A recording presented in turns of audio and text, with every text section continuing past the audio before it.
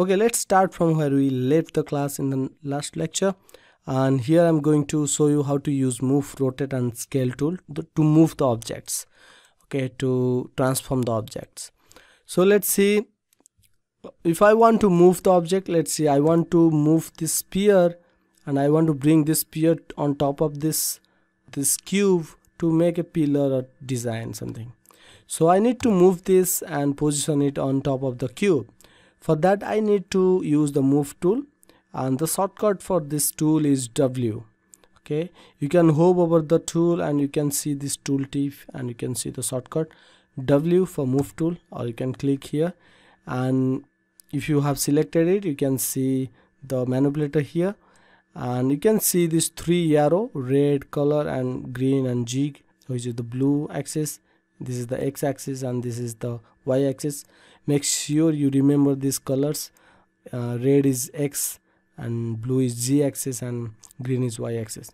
And to reach this place I need to use this 3 axis. So let's hold the left mouse button when it's turned yellow. You can see when I put the mouse cursor on top of the arrow, it turns yellow. That means it's ready to use now. You can just, when it turns yellow, hold the left mouse and drag to move it in that axis. You can see I can move it like this, and again I can move in Y axis as well. To move up down I can move it. Now I cannot say if it's like sitting on top of the cube or floating. I can only say that from the orthographic views I can hit spacebar to get those views, and from here I can see the gap between cube and sphere, but it seems like it's touching the cube in this view. Don't forget, this is the perspective view and you are looking at a little bit from the top angle. That's why it looks like this. But if you rotate it properly, you can see actually there are gaps. So most of the new beginner guys confused here. They treat the perspective view like a Photoshop file or something like 2D, and they think that it's touching, but my suggestion, my advice is just check that in different orthographic view, basically in the side or front view. You can see that the gaps, and now you can move to toss that with this cube. So this is the move tool. You can move with these 3 axes, and which is I recommend to use, although there are some other options to move. You can move from this center as well. When I put my cursor on this square, it turns yellow and I can hold left mouse and drag to move. This is kind of free form move. That means I'm moving in every axis, and I don't recommend to use this for beginners especially.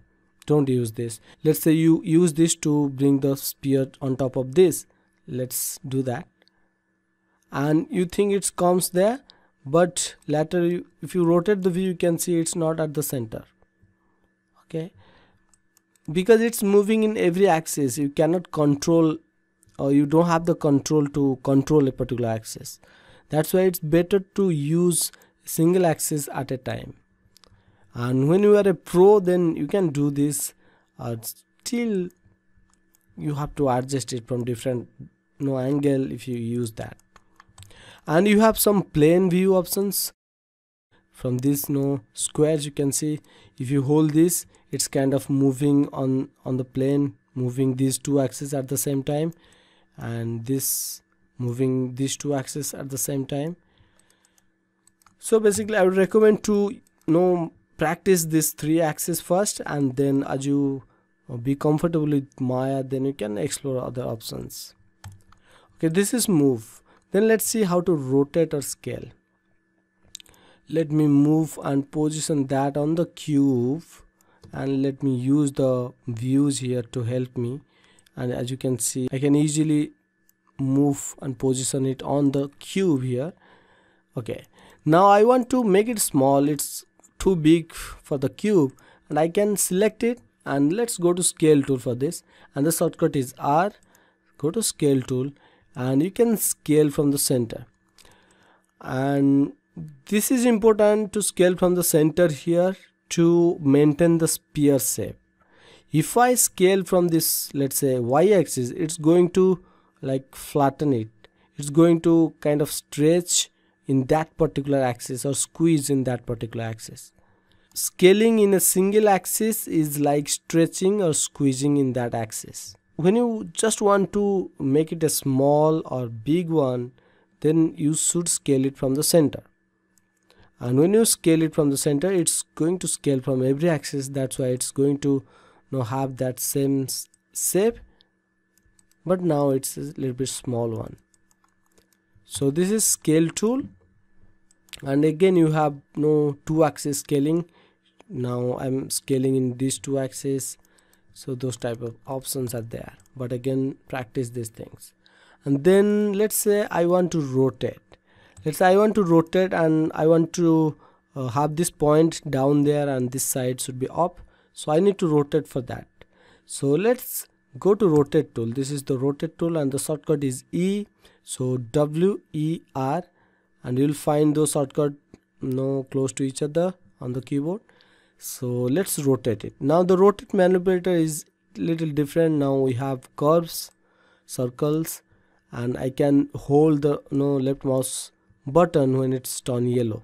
I can see a outside circle which is yellow, and I would recommend not to use that. Use this against specific axis to rotate. Let's say G axis, I rotate that like this. And when you rotate, make sure you use channel box here. Let's say I want to rotate 180 degree. That means I want this point to this pole to down and this up 100% vertically. So I need to rotate it 180 degree. So let's rotate it, and in the G axis I can put 180 degree here, 180, and press enter, and you can see it exactly rotated 180 degree. Again you can rotate from here, which is free from, or you can put value to get some specific degree rotation. So these are some ways to move, rotate, and scale.